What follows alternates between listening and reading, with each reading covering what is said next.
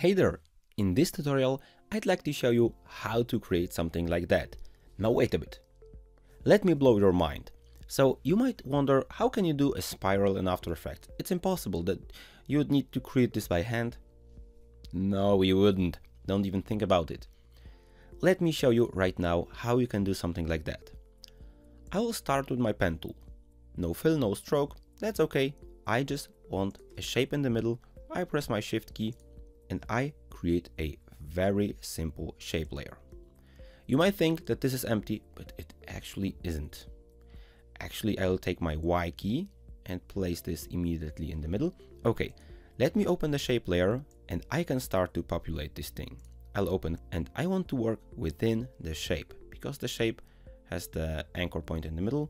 We have pad, we have stroke, we have fill. We do not want a fill. We do want a stroke. If I click on this, you see stroke has appeared and we want a different color. I have here some nice colors prepared perfectly. A nice yellow color. Now, as you can see, I would like this to be rounded. So I'll select line cap, round cap, and I make it smaller again. Back again to about 30. Yes, this would be suitable.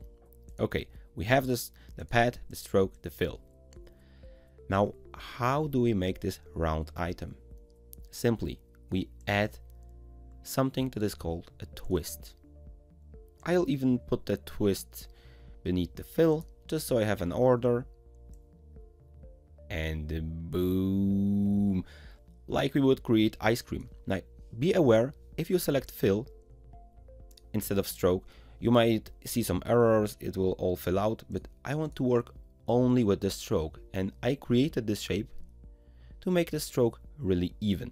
Okay, as you can see, this looks completely beautiful. You can work a bit with the stroke, and basically this would be the perfect start towards your animation. Okay, once you have that, I want to show you something important.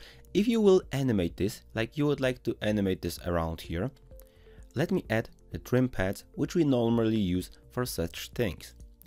Trim pads, boom, I'll put it even here behind the twist, so it's all together in this shape. Look at the trim pads. And I want to show you something very important. You need to remember that this is still one line. Only the middle is taken and it's shaped around. So you need to be aware of this. If you use trim pads, look at that. It goes one side.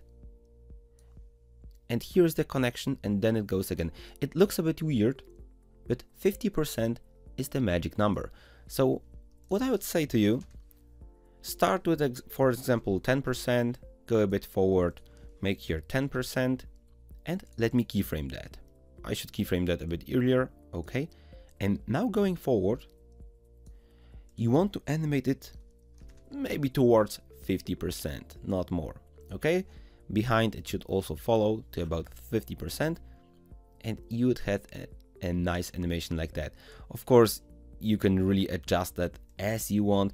You can make an animation like this, boom, really swirly. Okay, I still think they should animate together.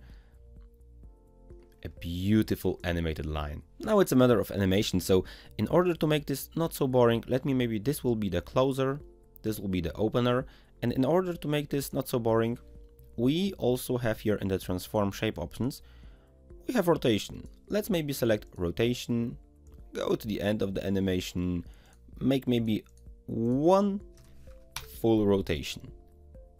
You see, now this turns together and this looks really crazy. I really like the animation that it turns out like that. And if you want to be even a bit more sophisticated, at the end,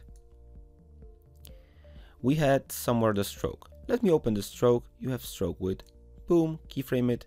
At the end, it should slowly disappear to 0. This will give it the nice little touch on the end. Of course, you have total freedom when it comes to animating this. The most important will be the start and end of the trim pad, where it starts to come live. I can even place this later. Alright, and here it will start to disappear behind it because this is the start. You can see, well, and depending where do you put those middle keyframes, how do you animate them, now you have so much freedom. You just Ctrl D, you put it a bit in front, you select a different color for the stroke, and you have two totally beautiful animations.